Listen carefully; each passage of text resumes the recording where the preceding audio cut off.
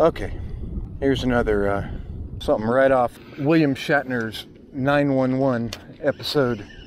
What was that, back in the 80s, 90s? So again, I'm up in Washington County, Oregon with my partner, Don. I believe it must have been 1997, 98, somewhere around there. I was there from 96 to 98, so it was somewhere between there. We were doing the night shift again, 7 p to 7 a.m. We're hanging out somewhere, I don't recall off the top of my head, and our radio starts to light up with Unit 12, your location, and we respond, and then they say respond to such and such address, reported animal bite. And so animal bites, well, those of you in EM, what do I got here? I got something else? Hold on. Yep, I got a fish. Hold on.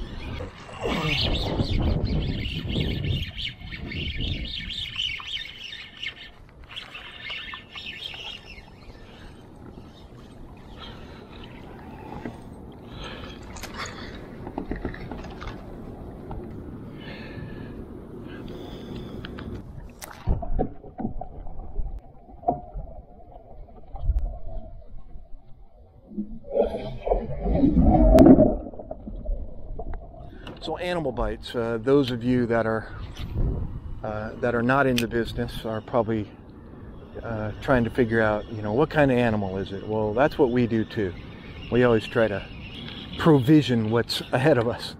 Well, typically, more than often, it was a perpetrator, a bad guy, and the police released one of their canines on them, and the German Shepherd tore up their leg, their arm, whatever.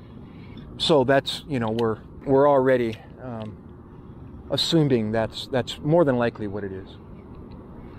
So we respond. Fire's already on scene. It was in a private house. Firefighter already out at the doorway, and a bunch of firefighters, including the captain, inside the house.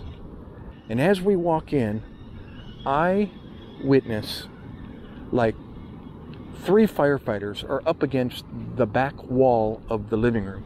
I mean, their backs are up against the wall. One guy in particular looks like he's that deer in the headlight look, and he looks right at me, and he looks at me, and he looks over at another location, and he looks back at me, and he looks back at the location. Of course, my head follows his eyes, and I look over in the direction of where he's looking. There's a guy sitting on the couch, and he's got his hand up in the air. He's got his other hand grasping it, and wrapped around this guy's arm from his elbow-ish on up in this big ball, I mean big ball, is a snake. He's got a boa constrictor. This thing is fat. I'm telling you, the diameter of this snake must have been as large, if not larger, than my thigh. It was huge. And the head of this thing turns out to be monstrous. As you follow the snake's body, the body of the snake continues onto the carpet and into the kitchen. I go walking into the kitchen, and this snake's body is behind the refrigerator. The refrigerator has been pushed away from the wall, and it continues off the tile floor, onto the carpet, and onto the couch. It must have been, I'd say, 8 to 10 feet that I can see. I said, "Are you okay?" He's like, sort of. I said, "What in the world? Your snake?" He goes, "Yeah, it's mine." And so what happened? He says, "Well, got home from work, and I typically go in and I feed him. I feed him a rat. I think he kept him in the back room." Well, he was already out of the room and in the kitchen, apparently. And so he decided to feed him right there. However he presented this thing to the snake beat him to the punch, per se, and not only grabbed the rat, but including his hand. and he wasn't fast enough to pull it away, and next thing you know, the snake wrapped himself around his arm. So he was able to call 911, and so that's what we find. I'm looking at the firefighters, and one guy that was looking at me initially is like shaking his head, unbelievable. And I look at my partner, Don, and next thing you know, he gets behind the snake's head and he's holding him by his neck. And this thing's hissing and making all kinds of guttural sounds. The guy's hand, the tips of his hand, his fingernails are already cyanotic. His fingers from his hand up are turning cyanotic. That's really the only thing that is emergent. His airway's fine, he's breathing fine, he's got a pulse, he's obviously got a blood pressure. His skin color's good, except for his hand. I turn to the cap, or the cap starts talking. He's like, I've got the curator on the phone from the local zoo. And this guy is giving him instructions on the best approach to get this snake to release its grip on this guy. And so he's on the phone and he's like, yeah, and he's listening. And of course, we're all turned and watching Cap and waiting for him to give us the next step. The Cap finally comes back and says, okay, guys, here's what we got to do. We got to find something rigid. He said, the guy said, like a credit card. And everyone starts reaching in their pockets, including me. And I'm opening my wallet and I'm pulling out my Visa or MasterCard. And all the firefighters are doing the same thing. We must have had 4 or 5 plastic cards. Everyone holding up their plastic card. And he gets back on the phone and he's like asking him to repeat what he said. He says, okay.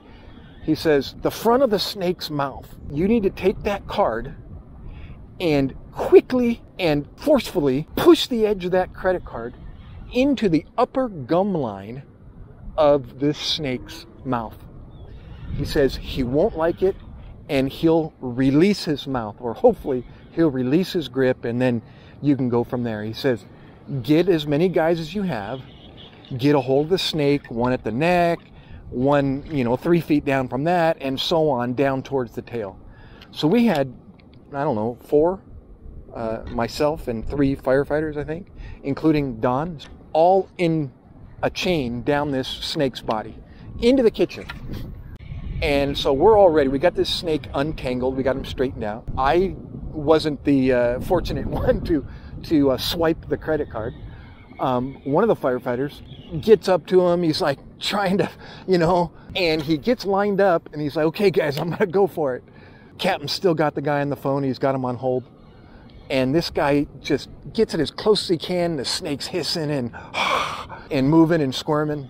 And we're trying to maintain this boa constrictor.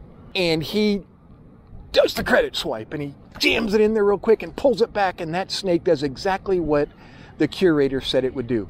He lets out a noise and he opens his mouth and the guy pulls his hand away and he kind of scoots away. The owner of the snake, he goes back in the back bedroom and he gets a big burlap sack or pillowcase, whatever it was.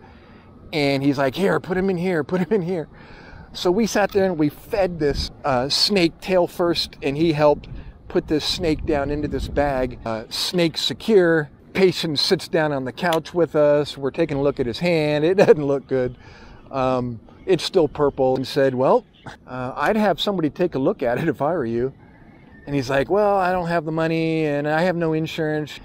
We said, well, tell you what, we're going to advise you to go, that you need to be seen and that you're refusing, and then we'll have you sign a piece of paper, what we call an AMA, against medical advice. And then he signs it, and we ended up leaving the scene and hoping that he's going to, follow advice and get to the ER. We did, sometime after, did a follow-up, made a phone call to the hospital that he more than likely would have went to. And we asked him, by any chance, did a guy come in, had a cyanotic hand from a boa constrictor that was wrapped around his arm? And they kind of chuckled and said, nope, can't say we saw one of those. So apparently he didn't go in. It must have gotten better on its own. Well, it didn't end there. We ended up having a Christmas party that year in December. Don and I, my partner, were sitting at the same table. I think it was a guy came up to the microphone and he said, we have a little something special to present this year. Before we present the award, we have a movie that we put together that we would like you all to enjoy.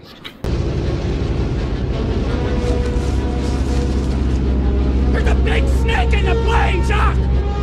Oh, that's just my pet snake, Reggie! I hate snakes, Jock! I hate them! And at that point, Don and I looked at each other and smiled, and we realized they're doing a special on us, on our call. And then the lights came back on. The presenter looked over at us and started telling everybody about the crazy call that we had encountered with this boa constrictor. They had plaques made out for us with the, I think it was 1997 Crazy Paramedic Call of the Year. And that was our recognition for that once in a lifetime call. Guys, again, it's always a pleasure telling you this, as you were.